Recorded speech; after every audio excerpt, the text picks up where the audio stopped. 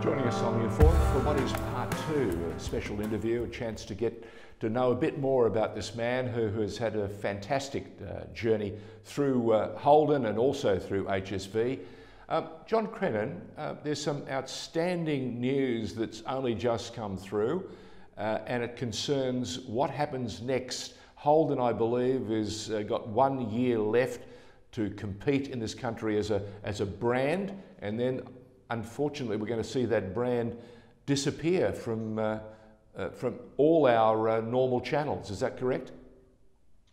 Yes, well, the Holden have withdrawn all their support from motorsport effective this last race. And next year, the teams that are running the Holden Commodore are on their own. There's no financial assistance, etc., because they really want the Holden brand to conclude and finish and wash up immediately after Bathurst. But certainly the people who run the supercars organisation have been somewhat concerned that there may not be a successor. So next year is really a fill-in year while the Commodore runs. It'll still be competitive, it'll still do a good job, etc., but it bears no relevance to the marketplace.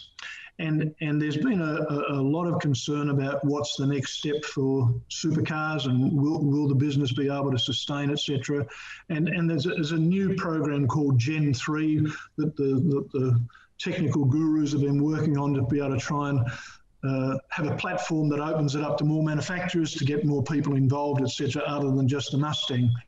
And the first one of those they've achieved is an announcement this morning that General Motors, the Holden name goes away completely. There's a new name coming to town called GMSV, or GM Special Vehicles. They're going to be importing Silverado trucks and the new Corvette model, etc., in very, very modest volume, but there will be a modest General Motors presence in Australia now that GMH, if you like, is gone.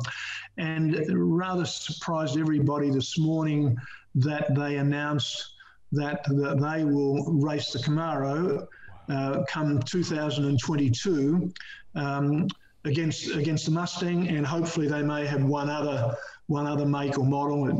It could be the Kia Stinger or something like that, etc. But yeah, so the GM, whilst the Holden name will go, the GM name will continue in motorsport in Australia, and no doubt that's going to be the marketing tool for assisting the sales of the Silverado and Corvette models to give GM some presence still in Australia.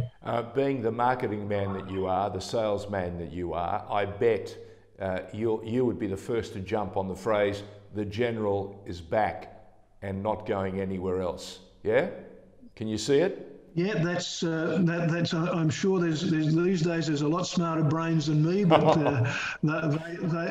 they will no doubt be doing. But look, they have come into an enormous amount of industry criticism for the manner in which they handled their exit.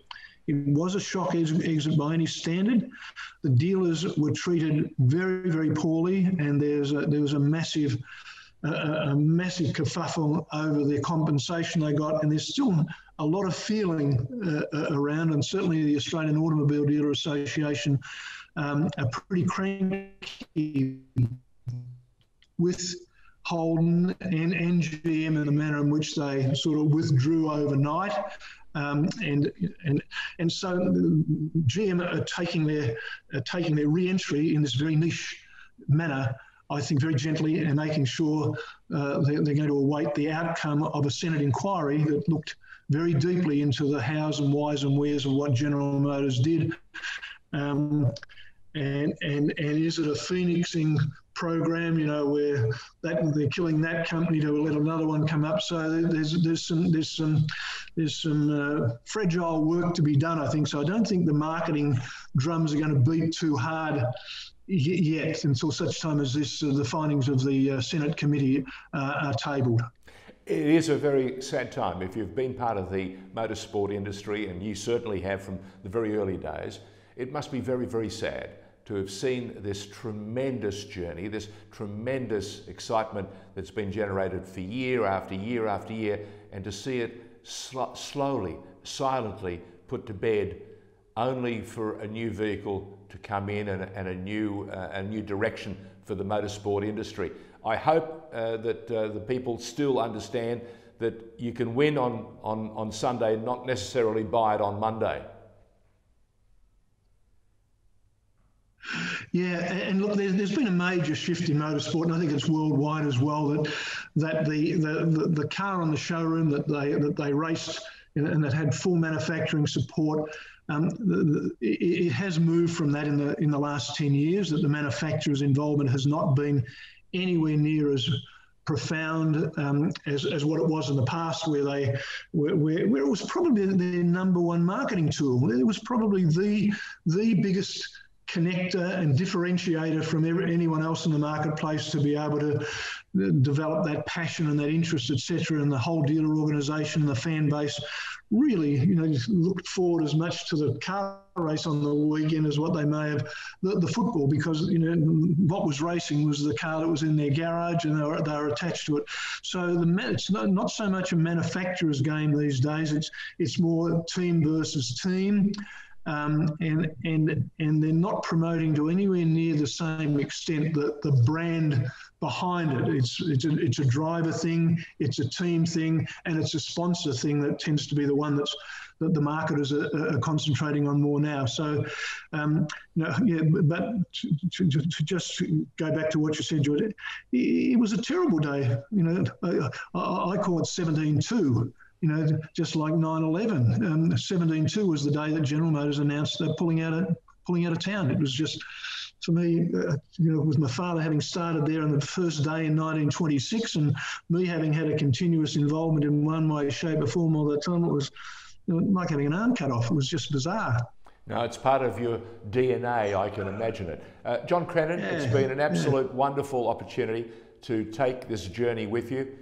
We certainly hope it's brought back some wonderful memories for you.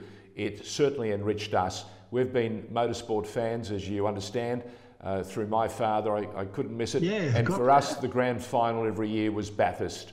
And it was Holden versus Ford. Whether it was Lowndesy, whether it was Brock, whether it was Bond, what a time it was for everyone. John Crennan, thank you for helping us get back and remember some of those golden times when HSV was one of the biggest brands in Australia. John Crennan, thank you. Thank you, George. It was a marvellous interview. I appreciated it a lot, and it was a fantastic set of questions. Thank you. Thank you. John Crennan on The Informer. What a joy to go through that. How much fun.